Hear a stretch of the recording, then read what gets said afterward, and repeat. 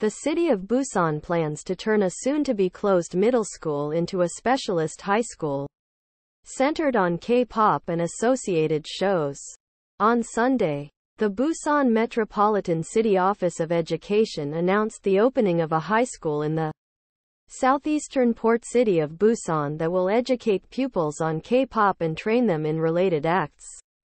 According to Yonhap News, the school is set to start in March 2028. This cutting-edge public high school will be the first of its kind in Busan, 320 kilometers southeast of Seoul.